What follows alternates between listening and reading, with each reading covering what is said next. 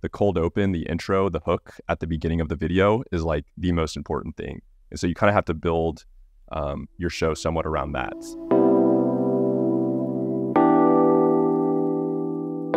This is Podcast Perspectives, a show about the latest news in the podcast industry and the people behind it. I'm your host, Jeff Umbro, founder and CEO of the Podglomerate. Joining me today is a senior podcast growth marketer at HubSpot, Jonathan Barshop. He started his podcast career in the newsletter space with a small agency that he co-founded with a friend, and has since taken over the audience growth initiatives at HubSpot for their podcast marketing division. HubSpot as a company sells CRMs and licenses to access those CRMs. So the HubSpot Podcast Network is actually unique because their mandate is to act as the top of the funnel to bring people into the HubSpot ecosystem to purchase licenses for their software. So on this episode, you'll hear about Jonathan's role at HubSpot and what the mandate of this podcast network is actually all about, what kinds of metrics and strategies Jonathan uses to grow a new show, and also what his perspective is on video podcasting in the year of our Lord 2023. Full disclosure, HubSpot is a former client of the Podglomerate, and Jonathan and I have worked together closely to launch a handful of shows. So let's get to the interview. So thank you for joining us, Jonathan. How are you? Good. Can you tell me and the listeners a little bit about like the HubSpot Podcast Network when you started versus where it is today? Yeah. So I think what HubSpot's thesis is that, they could keep renting land by buying ads on a bunch of different podcasts or trying to get placement on different newsletters and stuff like that. And they're like, why don't we just buy the land? Why don't we just own this? And so we can own the distribution, we can own kind of like the messaging behind it and all those things. And so that was kind of the impetus of the network. And kind of to your point, they had this idea of building a network, but they were like, we kind of need a staple show and a staple, newsletter and et cetera, to kind of build off of. And that was where the Hustle acquisition came in, because they had like basically from day one of the acquisition, a built-in audience, a built-in team of expert writers, a built-in team of expert marketers. And so they basically, started on third base. And so they had kind of these two core pieces. And so there's like, let's build around it. And that's where you see them adding on shows like Entrepreneurs on Fire or Online Marketing Made Easy, just to kind of build out the rest of the network. They've also made a few other bets in terms of like betting on up and coming creators. So that's another part of the network is like the creator network, but just kind of trying to round up the whole network so that we have like A, hitting on a bunch of different topic areas, but B, also help like foster up and coming talent. How are you promoting HubSpot within this network? The main driver is signups to the CRM, because that's kind of like the gateway into all the other, different products that we have. So within every podcast episode, there's a HubSpot CRM ad. On the YouTube side, there's always a video ad of the CRM kind of playing at a certain point. And so that's sort of our lead driver. And then because we don't sell any ads within our network, we get hit up all the time of like, hey, can we get a placement on this show or what have you? And we do that for shows that aren't owned and operated within the HubSpot Podcast Network. So we leave those creators up to, their own devices to fill those slots. But HubSpot's sole goal is to just drive CRM signups and to promote other shows within the network so the pie grows, and then ideally keep funneling those people into the CRM. So it's a top of funnel element to try and just bring people into signups for the CRM. And I imagine that every signup makes you guys like, a bunch of recurring revenue. Is that right? Yeah, that's the idea. Is it working? I mean, you guys have had this network now since 21, and presumably you keep doing it, so it's doing something right. Yeah, I mean, I am not paid enough to know the exact numbers on if it's working or not. I'm mostly gold on downloads for the network. So in terms of growth, it's working. It's a little bit harder in podcast land to actually attribute these downloads to then signups of the CRM. There's obviously tools out there that can help, but clearly we're still growing the network, and we're investing even heavier into video and all these other platforms. And so there's no signs of slowing down. So I would assume it's working pretty well. Are you guys actually tracking like how many people are going from audio to the website? Like, are you using pixel tracking or Spotify analytics or Chartable or anything for that? Yeah, we're using Podsights, I guess Spotify ad analytics, but again, the data is not the clearest. So I think there's other sort of like secondary things that they're looking at too, which is thought leadership that they're developing, having an asset that they can then point to, whether it's for marketing purposes, sales purposes. That's kind of another aspect too. And then just sort of like the brand lift you get from having all these other shows kind of in your orbits, like again, the Amy Porterfields or Donald Millers. There's just like a kind of brand halo effect that happens that's not really possible to calculate, but you just kind of feel it, if that makes any sense. Yeah, it does. And I actually think that what you guys are doing with the creator partners is really fascinating. Could you give us like, a minute on like what that actually is and where people can find more info if they're interested? It's kind of evolved over the last year, but initially it started out as like apply for the network. We'll go through all the applications and then kind of whittle down the list and, select some of our favorite candidates. That's all dependent on a number of factors. You could be at literally have launched a show, but if you're in the right category, like maybe we need to fill, we don't have enough like shows about product or product design within our scorecard, that would maybe be marked higher. So there's certain elements that we would kind of factor in to decide like which creators make it to the network, which don't. That's kind of evolved a little bit. Now it's more so us sourcing these creators. And again, they don't have to have a podcast, but if we find that they are, maybe they're a big Twitter personality and they are talking about a specific niche that we like, or, ideally they already have an established show and it's just kind of like that perfect fit for our network, we'll actively reach out, go through the negotiation and then come to terms. I wanted to spend a few minutes kind of talking about podcast marketing 101 from your point of view, because as mentioned before, like you really do have this unique take at growing shows. Everybody should check out Jonathan's Twitter account. It's at Barshop, BAR. It's the letter 5 instead of an S, HOP. You overshare like the really like valuable nuggets of information, and I love it. Like I'll check it once a week just to see what you're up to. You can see how the HubSpot Podcast Network is operating with cross promos or putting their shows on YouTube or whatever. And he'll actually show like you guys the data and the analytics and the charts. In any case, how do you think about growing a show? I know that's a super broad question, but like say someone comes to you, they have a show about product marketing. It's very niche. Maybe they have a few hundred or a few thousand listeners. Like what is your first step there? Yeah, totally. It is very dependent on the type of show, but if they are comfortable in front of the camera, if they are willing to look at video as a huge investment and a very long-term, bet, then I say go for it. Otherwise, I feel like sticking to audio and maybe just doing what we're doing right here, where we have the video recorded, we can do minimal edits and throw it up on YouTube, like that's good enough. But being able to really invest in video is just like, it's a lot of money. It's a lot of energy. It's hard to find great people, all those things. So I'm always very hesitant to tell people to go into video. So if you're sticking with just audio, I always tell people like, there's still no magic bullet. It's still the same tried and true stuff that's kind of always worked. So cross promotions is the best kind of like quote unquote free option, because you're not having to buy anything on another show. You're just basically swapping with another show. Ideally, like where we see the best conversion there, and again, this is no surprise, is with shows that are familiar with your show or your host. Like one of the best cross promotions we did last year was with a personal finance show where the host like was a massive fan of My First Million, and he just gave like the best ad read. He basically said, if I were starting from zero and I had to figure out a way to build a business, I would go listen to My First Million. And we saw his fans flock over in droves. And so like those are hard to come by, obviously, but as much as you can, like try to figure out who those people are that, are genuine fans of your work, or who, maybe you can start to build a longer term relationship with. And these don't have to be the Tim Ferrisses of the world. They don't have to be like the biggest names.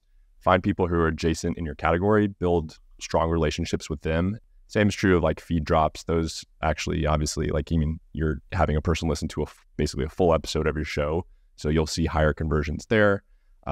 Collaboration episodes is another kind of like spin on that, where, we did this with a show called Acquired. We interviewed them on our podcast and then they drop that in their feed, but there's a lot of different ways to go about it. So those are all the kind of tried and true methods. For the paid side, it's bleak. There's just very few options out there that are like cost effective and don't feel like you're getting fake downloads. Really what it comes down to is just like creating great content that's worth people sharing it and worth people talking about,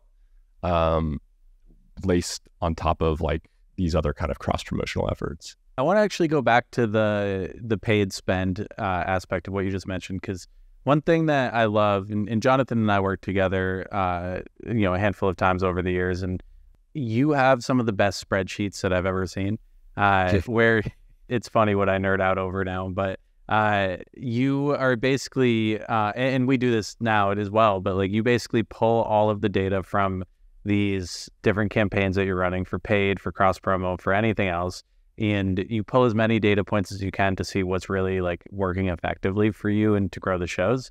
So I was hoping that we could spend a minute just thinking through like, what are some of the data points that you would pay attention to with a cross promo or with a paid spend that would make you say like, this was valuable or this wasn't?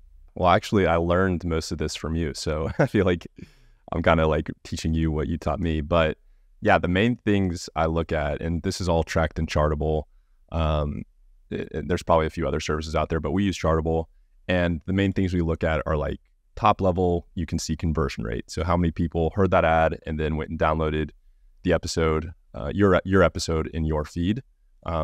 Then a layer below that, and this is what Jordan Harbinger kind of exclusively tracks. He just tracks dollar per new converted device. So one of the other metrics in Chartable is number of converted devices. If you type in like the amount you spent on that paid ad, or even if, let's just say you were running a cross promo and there's no dollar amount tied to it, you can calculate what you would have spent for that cross promo, and you can type that in and it'll shoot out a number of the dollars that it would have cost or the dollars it costs to get that new listener over as a subscriber or as a downloader.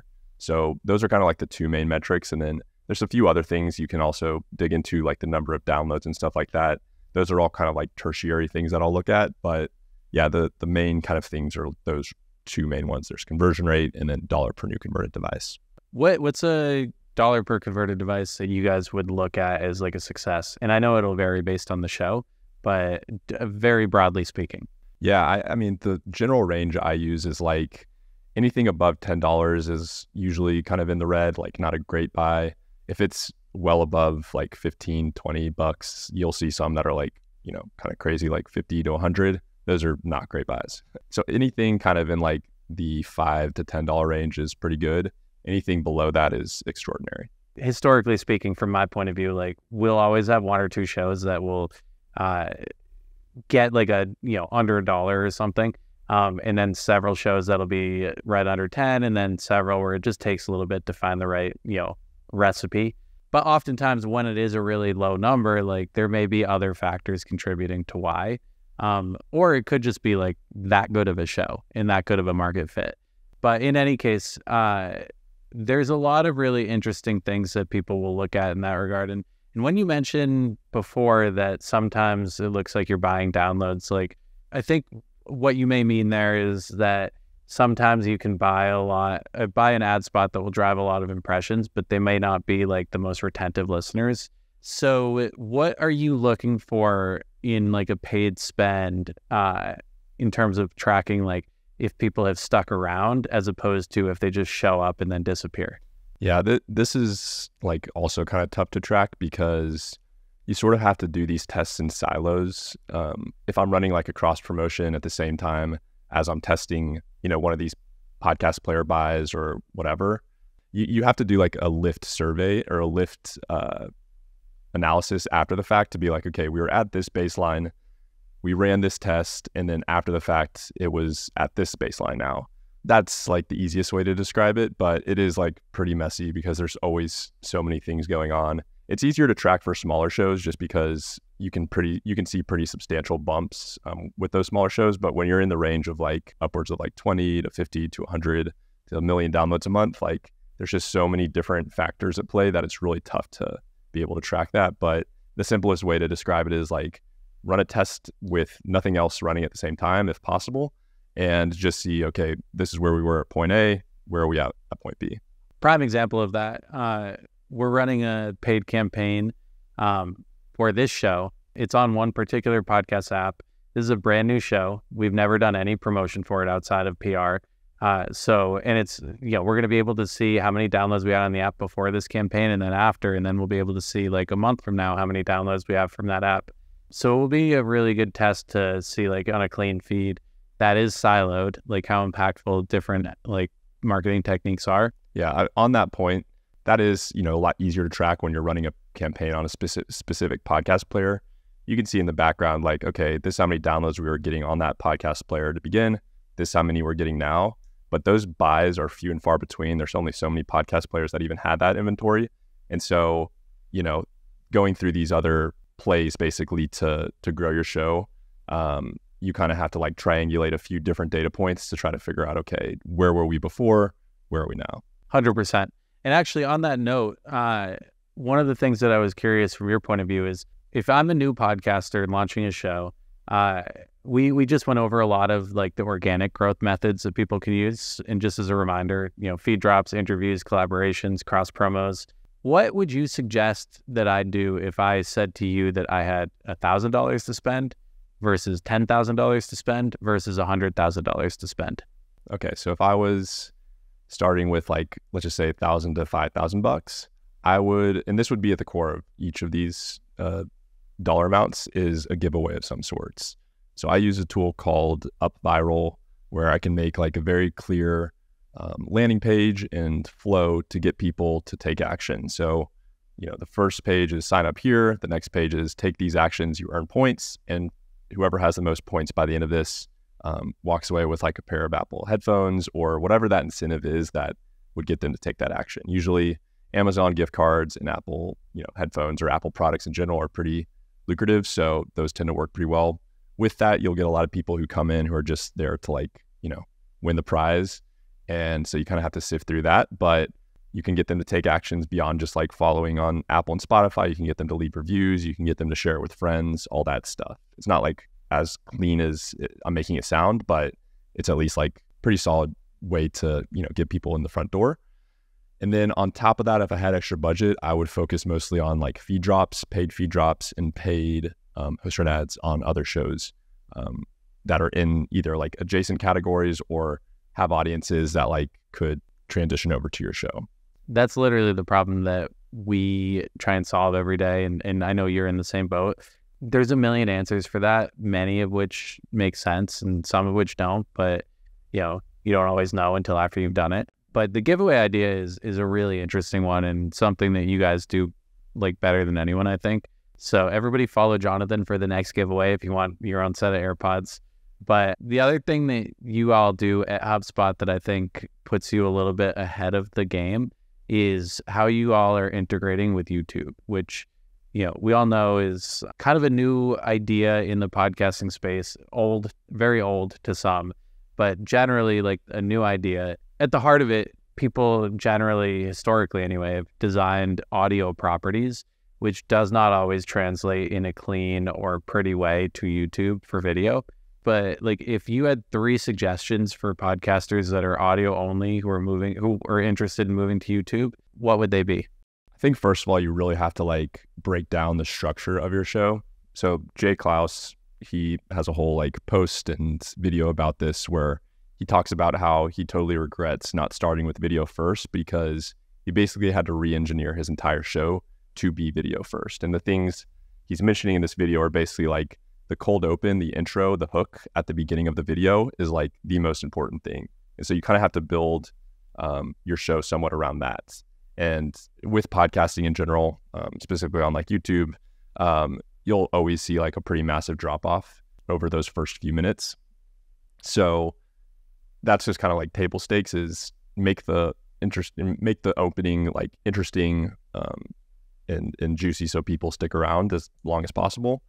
I think another thing that like Jay does really well, and there's a few other shows that come to mind, I think My First Million is actually like they grow in spite of themselves. They are not great about this, but it's making sure like you're outlining the episode super tight. Like One show that I'm keeping a pretty close eye on right now is called the Our Future podcast. It's with guys who actually did clips for us for My First Million, like short form clips for us. In the past, their company was acquired by Warning Brew, and now they have a podcast. And what they do really well is, they have their cold open, they have their hook to start, and you can tell like they're giving you just the right amount of content for that period of time, broken into like 2 very clean segments, and then they're out. And throughout that, you can also tell that they're almost formatting certain segments within those segments to be cut for short form. And what I mean by that is they start their episode with a cold open. They'll go into like the first topic, which is usually them breaking down like someone who's under the age of 25 who's crushing it in business.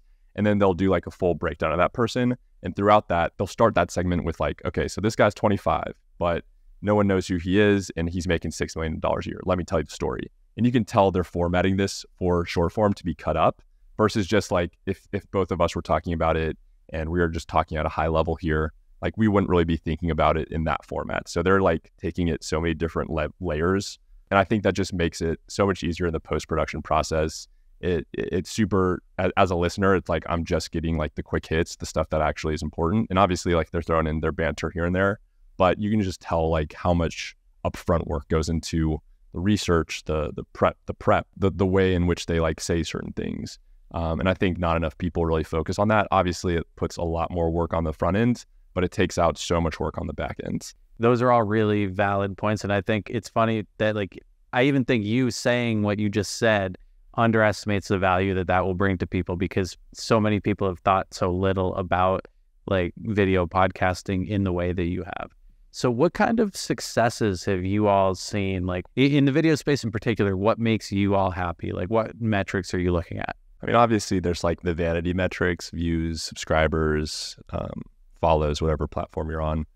But honestly, like I don't look at that too close. Yeah, it's great when we see a video like pop off on TikTok or Shorts or whatever.